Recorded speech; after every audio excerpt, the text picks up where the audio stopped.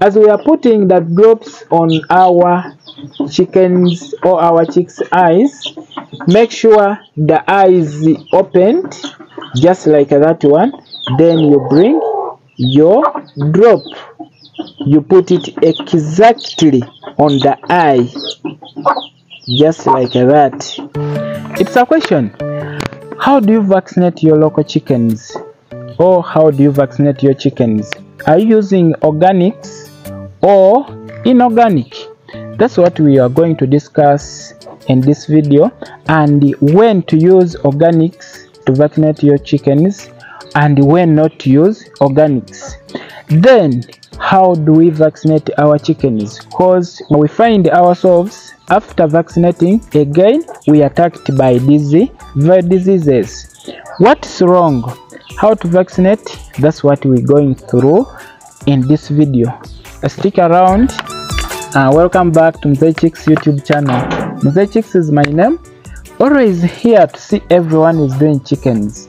Of course, I'm the world best chicken dad. But before anything, I have two sick chickens here. Let us see how to help out these ones. Let us try to help out. Guys, I know most of you guys, you still attacked, or you experiencing the same. You're seeing here, you're seeing this chicken, it has swelled the whole head.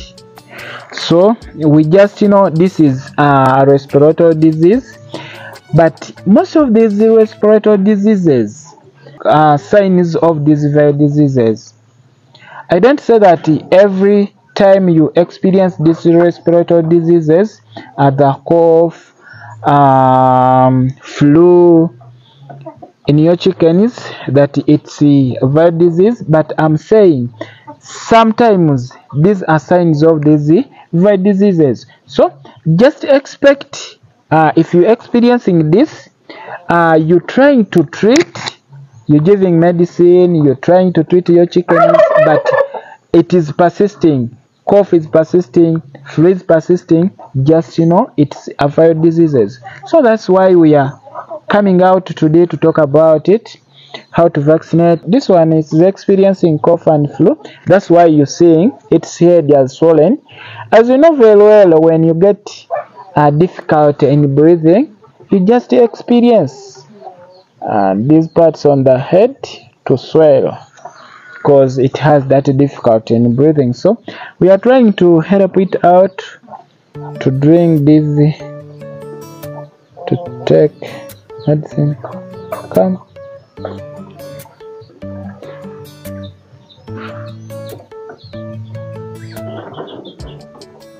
Guys, you're seeing this is the proper way. If you're trying to help out your chicken is to drink, at least that is the proper way. That is the proper way. You just use this syringe, then you try to take drops.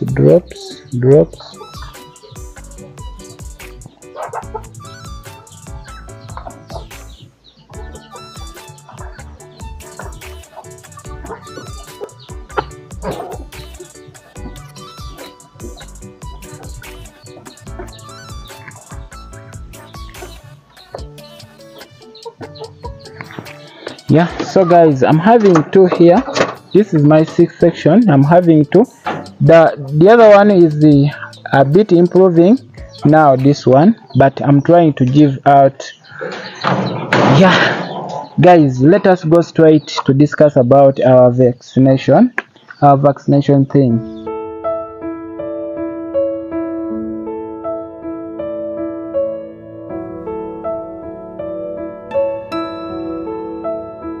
The vaccination chart or vaccination schedule for our local chickens is exactly the same as that one of layers birds. As you know very well, layers birds we vaccinate as we are going to save them. We are going to stay with them for a longer time. The same to our local chickens. We vaccinate as we are going to stay with them for a longer time. So the same vaccination schedule we use for layers chickens. For commercial layers, it is the same schedule we use for our local chickens. First of all, at day 1 or there at the hatchery, we have to vaccinate for what we call Malex. And as you know very well, Malex, it's all about that first dose, that boost dose we give to our chicks at day 1 that will help their growth. Then from the hatchery there, we come back home, going into brooder. So that is very first week we have to vaccinate for Newcastle. Newcastle, we have that Newcastle plain, and then we have that Newcastle plus IB. At the first day we vaccinate for Newcastle plain. That is week 1. You can do it from day 1 up to 7 days. So long as you are in that period, you still in the good period of vaccinating for Newcastle, the first one, or Newcastle plain. But always the earlier the better. You may think that I will vaccinate on day 7, but again you attacked along the way. So the earlier the better. But that is first week we vaccinate for Newcastle plain. Then second week, that's from day 7 to 14 days. That is that in that interval we have to vaccinate for Gomboro, the first Gomboro. We vaccinate for Gomboro 1. And also we have 2 types of Gomboro. That first Gomboro, we vaccinate that Gomboro minus anything. Then the third week, that is from day 7, from day 14 to day 21, that is the interval of that third week, we vaccinate for second Gomboro. But this second Gomboro, we have to vaccinate for that Gomboro, which is IBD. That is the second Gomboro we have to vaccinate. That is the third week. Then fourth week, we go back and we vaccinate for Newcastle. This time around, at first we vaccinated Newcastle plain. This time around, we vaccinate for Newcastle plus IB. That's the fourth week. Then from there, we rest the fifth week. Then we come back at the sixth week. We vaccinate for fowlpox. We are talking about local chickens. We vaccinate for fowlpox at the sixth week. Then at that very sixth week, we can start to deworm. Now we introduce also deworming, and that fowlpox you can vaccinate it at week 6 or week 8 in that interval. So in a brief, that is our vaccination schedule. Then after all that, we go back and we start to revaccinate every after 1 month or every after 2 months according to the location. Guys, we are vaccinating, but again we are attacked by these viral diseases. What is it? Already vaccinating, but again you are attacked by that very viral disease. Guys, these vaccines we are talking about, they are delicate. It's all about the way we handle these vaccines, right from where they manufacture these vaccines. Of course, they move in the process from where they manufacture them, they carry them, until it will reach to that last person who is going to vaccinate the bird. So along that longer process, you may find that the vaccine can die on the way. So we don't mind all that process, but at least for us, let us do our work from where you're going to buy the vaccine until where you're going to vaccinate your birds. This is the setup. This is the simple setup as you're seeing here. Just you have to get that cooler or that carrier to carry your vaccine from where you're going to buy it from. As you know very well, we have to keep these vaccines at cool temperatures So that's why you have to, you find that this, where we buying these vaccines are kept in a refrigerator. Then after there, also have that carrier that will be keeping that vaccine still at the coolest temperature.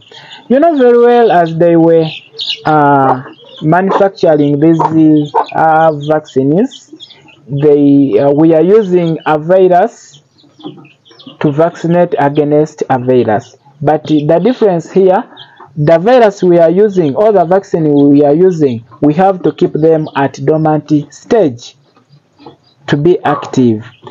The moment they are losing that temperature that make them to be dormant, they become viruses, very dangerous. They can even attack our birds. That's why you need this. This is my cooler. You always see me with this carrier. A moment when I go there, I buy the vaccine, I put it here. Just expect it to reach here when it is very safe. What is inside here? I just have a syringe. These are syringe, the one I use. Others will use droppers, but me, I always use these syringes to vaccinate. After buying the vaccine, reaching here, I have to mix my vaccine while my hands are still here. I repeat it. I mix my vaccine while my hands are inside here. So after mixing, of course, I keep the carrier closed. Then after there, if you're using a syringe, just like me, there are those smaller syringes for 1 ml. Those are the good for vaccinating. Good for vaccinating. Just for one reason, you will be getting just a few vaccine within the syringe. You vaccinate, or you put drops on your chickens, then you get another one. Just we are talking about to keep these vaccines at cool temperature. Just know even that our body temperatures can kill the vaccine. I repeat it. Just even our body temperatures can kill the vaccine. So make sure you get few small amount of the vaccine in the syringe. You put the drops on the eye. You put drops, then you get another one. It's over, then you get another one. So that is it. We've mixed. We are getting the vaccine from there. Then we try to put. Guys, we are just demonstrating here. There is no vaccine, but at least you can get what we are trying to do. Come, as we are putting the drops on our chickens or our chicks' eyes, make sure the eye is opened, just like that one. Then you bring your drop, you put it exactly on the eye, just like that. You put it there on the eye.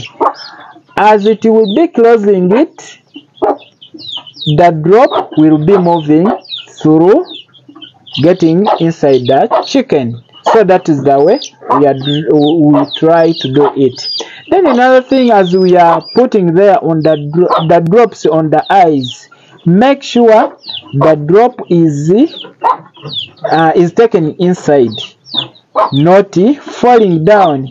You may find that there is that situation where people, they are vaccinating, yet the drops are falling down. That's why you're seeing this surface. Guys, this is the surface. This is my surface. Where are you going to vaccinate? That surface, that place you decided to vaccinate from, you just cover that surface. Just maybe using a box, using papers, using polythene bags. Me, I'm using this to cover that surface. This will help you, whereby you putting a drop, these drops that are falling down, they'll be falling on this surface, so it will be very easy for you. After the process, you just fold your surface, you just fold this and you go there, you take it, you burn it, or you dispose it maybe in a pit, latrine. You dispose it. That one we do it, as I told you, we are using a virus to vaccinate against a virus. The moment this drop falls down, just the virus will get a chance escaping from dormant stage to this room temperature. So just expect it to become a virus. You'll be already vaccinated your chickens, but again, the virus that escaped, or that one drop that dropped into your chicken coop, your chicken house, it will again become a virus. That's why we vaccinate, and at the same time we still experience the attack of the same viral disease. So in brief, that's how we handle our vaccines. So whenever you thinking about to vaccinate your birds, try to go all this process in order to get proper results. Guys, if we take all into practice, everyone can vaccinate his or her chickens in a proper way. But what we have to do, we have to follow vaccination schedule, we have to follow vaccination process, we have to know, we have to get little knowledge about the vaccine. What are you going to vaccinate? What is required for that very vaccine in order to do everything right. Lots of love. Happy 2024.